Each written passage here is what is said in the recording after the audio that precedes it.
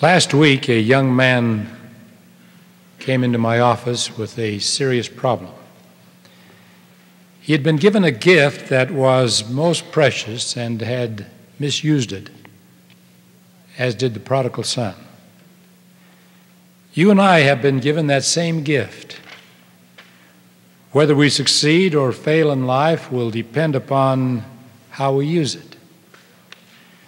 That precious gift which the Lord has given us is agency, the right to choose for oneself. Since the beginning of time, wars have raged over this issue. Agency is the most vital political issue in the world today. The Lord said to Enoch, "In the Garden of Eden gave I man his agency." It was also in the Garden of Eden that the Lord said to Adam and Eve, "But of the tree of the knowledge of good and evil, thou shalt not eat of it. Nevertheless, thou mayest choose for thyself, for it is given unto thee." What was given unto them? It was that most precious gift, the right to choose for themselves their agency. We often refer to agency as free agency. Adding the word free is descriptive. It is also repetitive, for agency implies the capacity or freedom to act. In the Garden of Eden, the Lord gave man his agency. We also had our agency in the pre-existence. If not so, Lucifer could not have rebelled against God, for rebellion requires the exercise of agency. Nor could 1/3 of the hosts of heaven have followed Lucifer. They chose to rebel against God. They supported Lucifer's attempt to destroy the agency of man. As a penalty, they were cast down. In the 93rd section of the Doctrine and Covenants, the Lord explained, "Every spirit of man was innocent in the beginning, and God having redeemed man from the fall, men became again in their infant state innocent before God." So when we entered the pre-existent state, we were innocent. And when we were born into mortality, again, we became innocent before God. If I said to you today, "I'm going to Denver," then if I said to you next week, "I'm going to Denver again," I would have had to have gone to Denver and returned, or I could not properly use the word again. By that same reasoning, if we entered the spirit world innocent before God, and then we became again, in our infant state, innocent before God, we obviously left our state of innocence in the pre-existence. Else we could not have returned to a state of innocence as we entered mortality. We cannot return to from a place we have not been. Adam and Eve were commanded by the Lord, "Of every tree of the garden thou mayest freely eat, but of the tree of the knowledge of good and evil thou shalt not eat of it. Nevertheless thou mayest choose for thyself, for it is given unto thee. But remember, I forbid it. For in the day that thou eatest thereof thou shalt surely die." Adam and Eve exercised their agency. They partook of the fruit of the tree of which they were commanded not to partake. As a penalty, they were cast out of the garden and were cut off both spiritually and temporally from the presence of the Lord. They suffered a spiritual death as the Lord had said they would. That is, they no longer had the Spirit of the Lord with them, nor could they walk in His presence. They were alone in the lone and dreary world.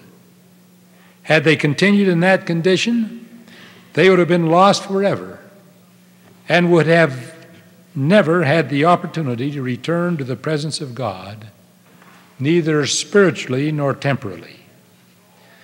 Therefore, as the soul could never die, and the fall brought upon mankind a spiritual death as well as a temporal, that is, they were cut off from the presence of the Lord, it was expedient that mankind should be reclaimed from this spiritual death, Alma explained.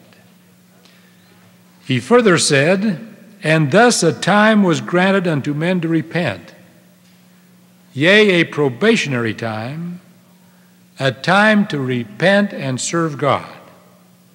We refer to this probationary time as mortality. For each of us, it is our own lifespan.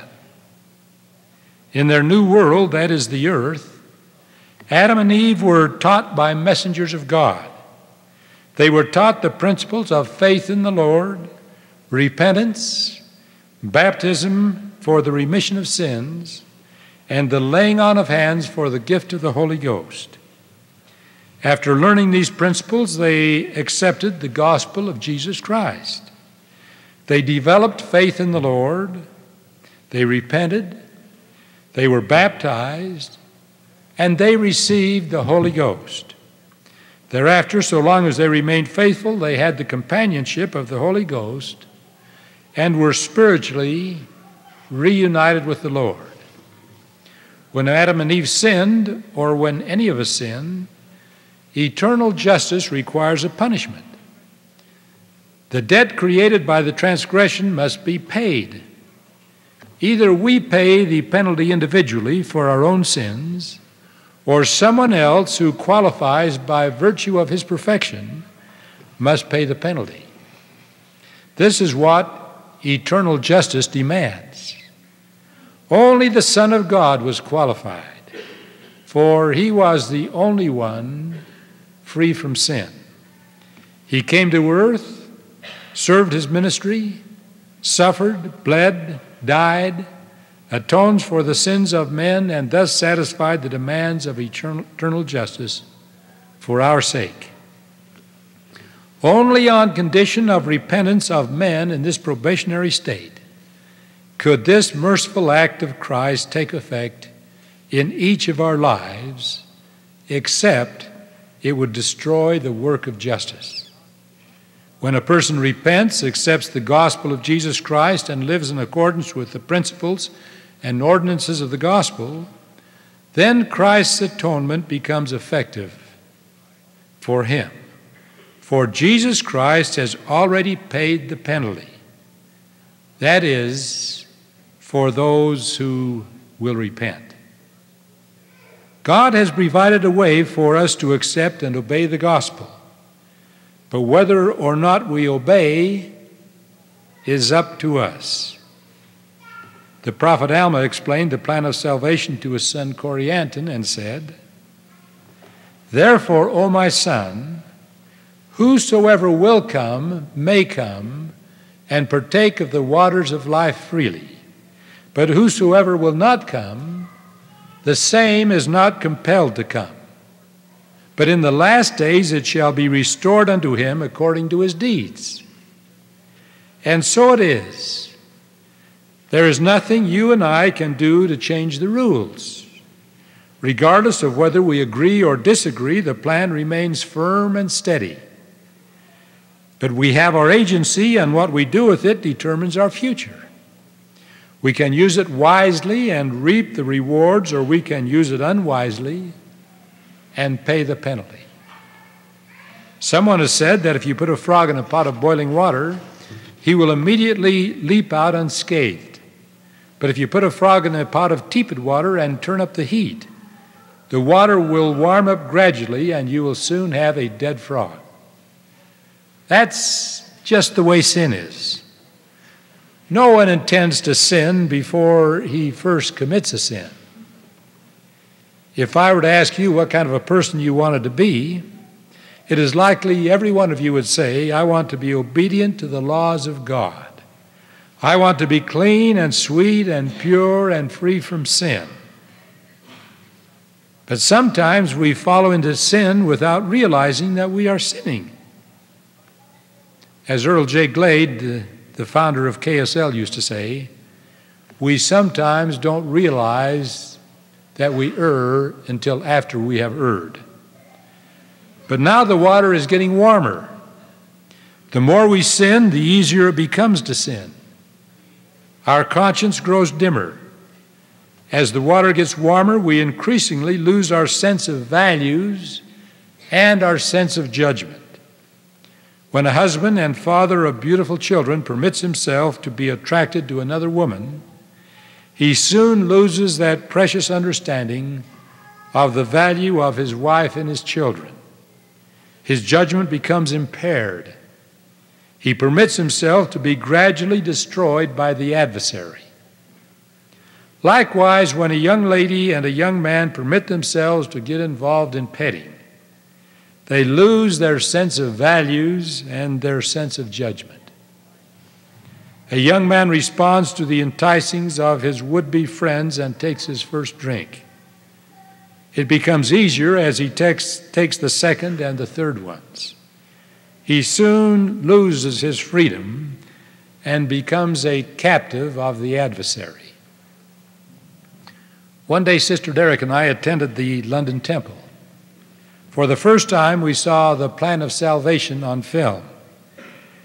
We recognized the man who played the role of Lucifer was a friend of ours. Now, I don't mean Lucifer, I mean the one that played the part.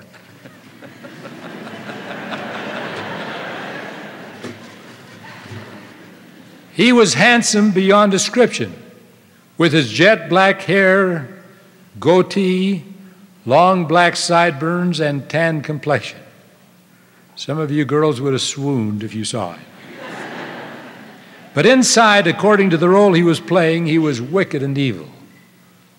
As we left the temple that day, I said to Sister Derrick, isn't that just the way Lucifer is? So attractive on the outside, but filthy on the inside. The lights of Las Vegas reflecting from the gold and silver windows are so attractive. But inside the casinos, the water bubbles to the boiling point. How does Lucifer affect our behavior?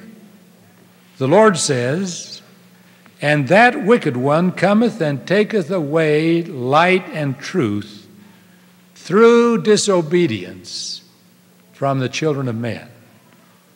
But if we keep the Lord's commandments, he places wonderful promises within our reach.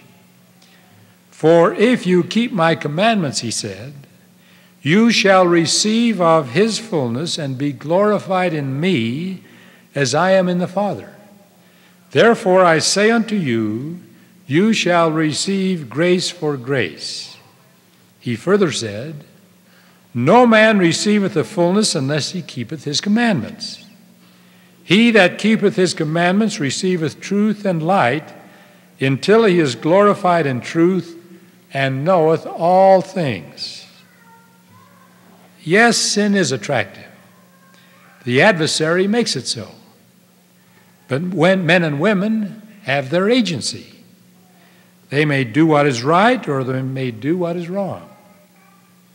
They may be obedient or disobedient, but they cannot escape the consequences. President Spencer W. Kimball said, you probably think you have found a new freedom to think wholly for yourself, to make holy your own determinations, to criticize and decide for yourself what is right and what is wrong. That was decided eternities ago. Right and wrong are not to be determined by you or me. Those elements were decided for us before our birth. We have our free agency to do the right or to do the wrong. But who are we to alter those changeless things?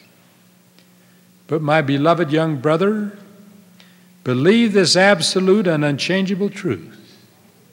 You cannot avoid the responsibility of your acts. Think that through clearly. Do not fool yourself. Your own life is too precious, President Kimball continues. The lives of your posterity are too priceless. You will receive the rewards of right thinking, righteous doing, conforming attitudes, and wholly beyond your own controls, you will pay the penalties. Not that God will punish you, but that you yourself will bring down upon yourself the judgments. While we speak of agency, we must also understand that repentance is available to every person. We have our agency to repent. The adversary would have us believe that repentance is not possible. If that were so, we would all be in serious difficulty, for there was only one who was without sin. Repentance enables us to grow spiritually. The steps of repentance are: 1, recognition; 2, remorse; 3, resolve; 4, restitution; and 5, abandonment. I believe the Lord was speaking of the same process in the Beatitudes. He said, "Blessed are the poor in spirit, for theirs is the kingdom of heaven." That is, he said that in the Bible. In the Book of Mormon, he clarifies this with an addition when he said, "Blessed are the poor in spirit who come unto me, for theirs is the kingdom of heaven." It is not progress to be poor in spirit unless one comes to the Lord for help through prayer. This is the first step, which involves recognition of sin and a desire to improve. The second step, blessed are all they that mourn, for they shall be comforted. The Apostle Paul speaks of a godly sorrow for sin. Unless we have remorse for our sins, we cannot progress towards perfection. The third step, blessed are the meek, for they shall inherit the earth. The meek are the teachable. No longer do we have a defensive and critical attitude. Our unrighteous pride has been broken through suffering for sin. We are willing to listen to the teachings of the Lord, whose sole right it is to determine the rules and the regulations. The fourth step, blessed are all they who do hunger and thirst after righteousness, for they shall be filled with the Holy Ghost. When we hunger and thirst after righteousness, we are filled with resolve, and we are anxious to learn more about the Lord and how we can improve our lives through knowledge and understanding. And then the fifth step, blessed are the merciful, for they shall obtain mercy. When we are merciful, we have a desire to serve others and a sincere concern for their welfare. We want to make restitution where possible for any wrong we may have done to them. When we are merciful to others through service and a forgiving attitude, then the Lord will be merciful to us. The sixth step, blessed are all the pure in heart, for they shall see God. When we abandon our sins and do not permit ourselves to get involved again, we develop a pure heart which entitles us to be in God's presence. Now we are ready for the next step, which completes the process of repentance. And as you will note, these steps have been in proper sequence. Blessed are all the peacemakers, for they shall be called the children of God. Following the process of repentance, we have that sweet peace of God in our heart and in our mind. We want peace in the home, peace in the family, peace in the nation, and peace in the world. Indeed, we then qualify to be the children of God. We then have no fear of criticism from those who would persecute us falsely for the sake of the Lord. We stand firm in support of those principles given to us by the Lord through his holy prophets in modern as well as in ancient days. We do not permit the scoffing of our would-be friends to cause us to feel embarrassed, nor do we give in to their enticings that would lead us into sin and sorrow. And thus the Lord has given us a formula to attain perfection. The closing verse in the chapter containing the Beatitudes is, "Therefore I would that you should be perfect, as I, or your Father in heaven, is perfect." The prophet Alma explained that the punishment of sin is remorse of conscience. It doesn't seem that simple, for sin has so many entanglements and is so much more complicated. It weighs down the soul and brings misery and unhappiness in the mind and in the heart. It takes away light and truth and overshadows one with feelings of guilt. When light is taken away, darkness envelops a room. And so it is with the soul. I have a recollection of my first experience with remorse of conscience. I was 4 years old. As I walked up the street, I passed a small grocery store. The proprietor had built a ledge about 4 to 5 inches wide in the front windows of in front of the windows of the store.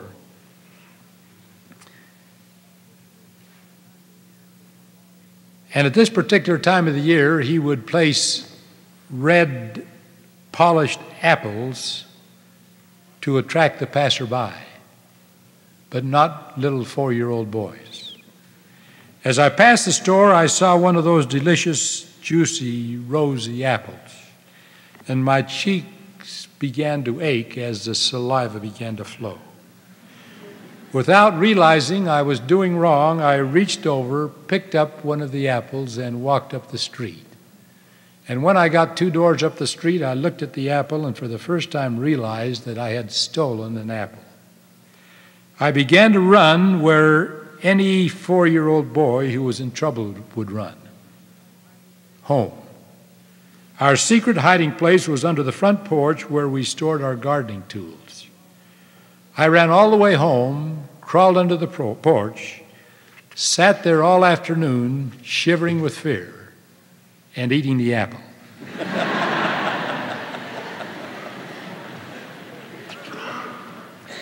Now, remorse of conscience is not always that simple, but I have often reflected upon the fact that at 4 years of age, my conscience told me I had done wrong.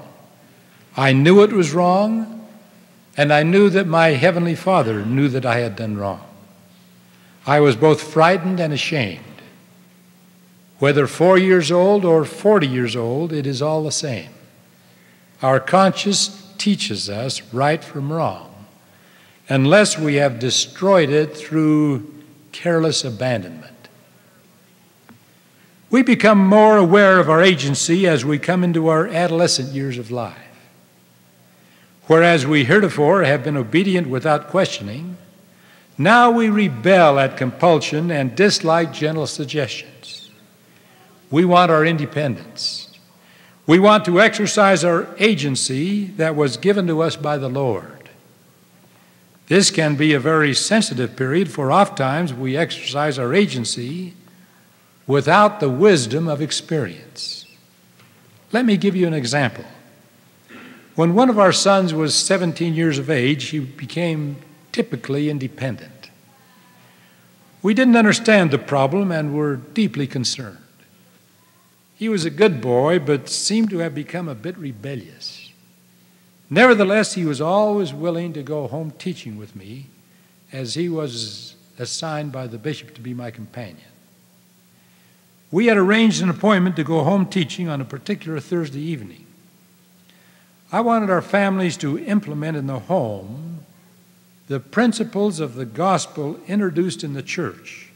So I asked Sister Derrick, "What did you study in Relief Society last month?" And she responded, "We studied the principle of independence."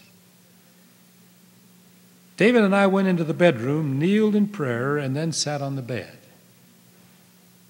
We talked and read from the scriptures about independence. The second home we visited was that of President Kimball. He answered the door. We sat down in the front room with him and Sister Kimball. Following brief words of greeting, I said to Sister Kimball, "I understand you studied the principle of independence in Relief Society last month." Yes, she responded. I turned to David and said, David, would you like to tell us your thoughts on independence? And the response which he gave caused my heart to leap for joy. He said, every young man and every young woman want to be independent. I want to be independent. I thought that was a great statement, for I believe it's a truism. He continued, I always thought that to be independent, you had to not do what your parents wanted you to do. But I've discovered tonight that if you want to be independent, you have to keep the commandments of the Lord. The Lord has given His commandments so that we can remain free. The Lord wants us to be free. But if we do not keep His commandments, we will come under the control of Lucifer. Lucifer wants to take our independence away from us. Therefore, he said, we are in jeopardy of losing the very thing that we're trying to gain. Well, you can appreciate how delighted I was to hear those words. At that moment, he became a model son and has been since that day. We want to be receptive to the promptings of the Holy Spirit, which come from within. What do we mean when we say comes from within? The Apostle Paul said, speaking to the Corinthian saints, know ye not that ye are the temple of God, and that the Spirit of God dwelleth in you? Later in his epistle, he revealed that the Spirit of God, which he spoke of, is the Holy Ghost. In the Doctrine and Covenants, we receive the following confirmation of that principle.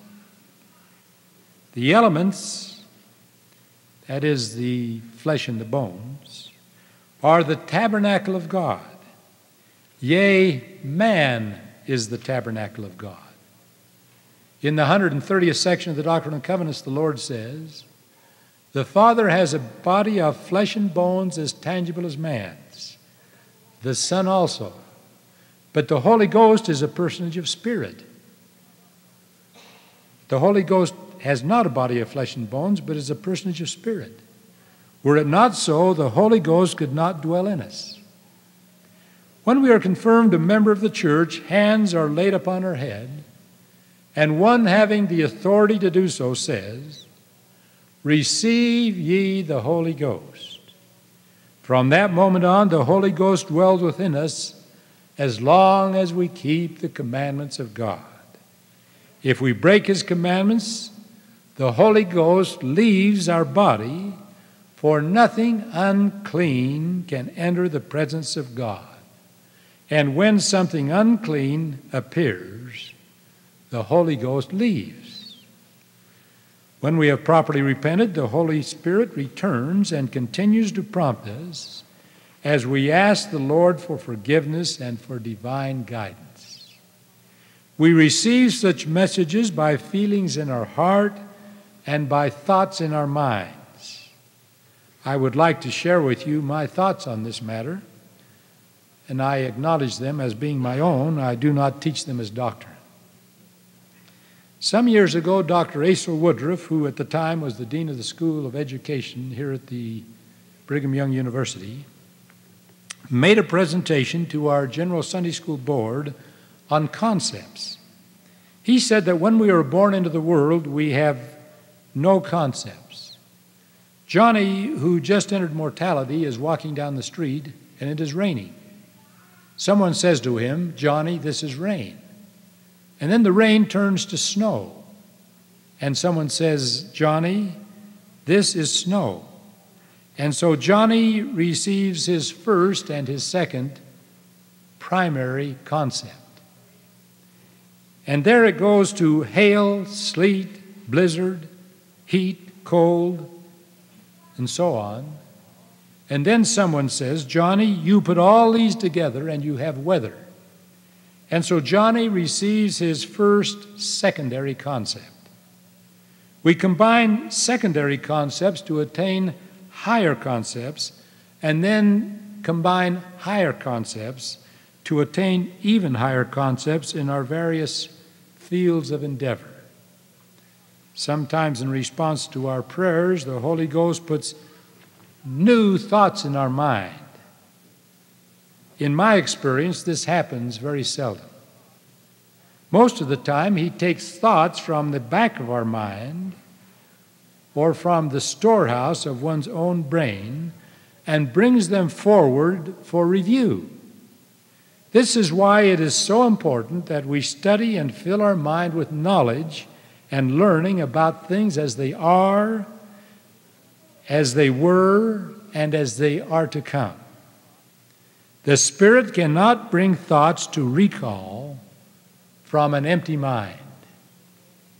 Oftentimes the Holy Ghost will bring more than one thought to the forefront of our mind where we can ponder them and in the light of our experience put them together to form a higher concept. And thus He enlightens our mind, and our understanding is expanded using the resources we have attained by experience and study. We obtain confirmation of those things which are right by peaceful feelings and good feelings. The Lord said to Oliver Cowdery through the prophet Joseph Smith, "Did I not speak peace to your mind concerning the matter? What greater witness can you have than from God?" So when we keep the commandments of God, He stands by to give us promptings, assistance, and direction.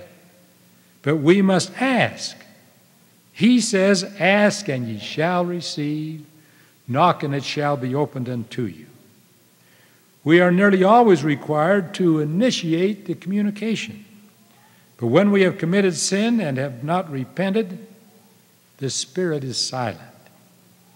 What a great companion we have. Let us not turn our back on Him and reject His promptings by disqualifying ourselves through disobedience. President Kimball said, "Conscience tells the individual when he is entering forbidden worlds, and it continues to prick until silenced by the will or by sin's repetition. The adversary has no control so long as we remain worthy of the companionship of the Holy Ghost. When the Holy Ghost leaves our body because we have sinned, the adversary can get his toe in the door, pry it open, and take control. Thus we get the promptings of the adversary instead of the promptings of the Holy Ghost. Whether the adversary prompts us or the Holy Spirit prompts us depends upon the thoughts that we think. The Apostle Paul said, "If any man defile the temple of God, him shall God destroy." In the 93rd section of the Doctrine and Covenants we read, "Whatsoever temple is defiled, God shall destroy that temple," meaning that the Holy Ghost will depart when our bodies are not a fit place for the Spirit to reside. When the Spirit leaves, our bodies are no longer temples, for a temple is where God resides. How do we defile our bodies? It is all controlled by our minds. We defile our bodies when we think thoughts we should not think. We defile our bodies when we say things we should not say. We defile our bodies when we take into our bodies things we should not take in. We defile our bodies when we do things with our body we should not do. Did it ever occur to you that there is no other way to sin? All we need to do is to control those few actions, all of which stem from the mind. From the foregoing, it is obvious that our future can be one of joy and happiness if we but keep the commandments of the Lord. Keeping the commandments does not relate to our economic welfare. Some of the most faithful saints have meager income, and some of our most faithful saints are well-to-do. Valiance is more closely related to self-discipline. Self-discipline implies that we as individuals know where we are going and the price we are willing to pay to get there. We anticipate what might happen and decide in advance what our position will be and how we will react. The man who returns money to the bank cashier who has given him more than she should in change, did not make up his mind at the moment. His decision had been made beforehand. The man who testifies at the trial and who tells the truth to his own embarrassment does not make up his mind what to say at the moment. His decision to be truthful is made beforehand. The man who takes the responsibility for his own mistakes, instead of blaming a subordinate, makes the decision long before the occasion. We must decide what kind of a person we want to be, and then do those things that will result in our being that kind of person. When the Savior was accosted by Lucifer on the mountain and sorely tempted by the master tempter, he did not hesitate. He knew in advance what he would say. There was no discussion. There was no question. He said promptly and forcefully, "Get thee hence, Satan." When we make our decisions well in advance, our judgment is best. When we make our decisions under emotional stress or under the tempter's snare, our judgment is impaired. What kind of a person are you going to be? What will be your destiny? Are you going to be obedient to God, to His laws, or are you going to lose your freedom to the adversary? Are you going to be a person of integrity, or are you going to be a person of weak character? The decision is yours today. The time to decide you are going on a mission is not when you are a very young man. The time you decide you are going on a mission is when you are a very young man. Or if you have not yet decided, the time is now. The time to decide on a temple marriage is in your early youth. If that decision is not made, make it now. President Kimball counseled, "Your own life, our own lives are precious ones. We cannot satisfy ourselves with mediocrity. We can become common, ordinary, dull, colorless, or we can so channel our lives to be clean, vibrant, progressive, colorful, and rich. We can soil our records, defile our souls, trample underfoot virtue, honor, and goodness, or we can command the respect and admiration of our associates and the love of the Lord. Your destiny is in your hands, and your all-important decisions are before you, to which I bear witness in the name of Jesus Christ. Amen. Amen. Amen.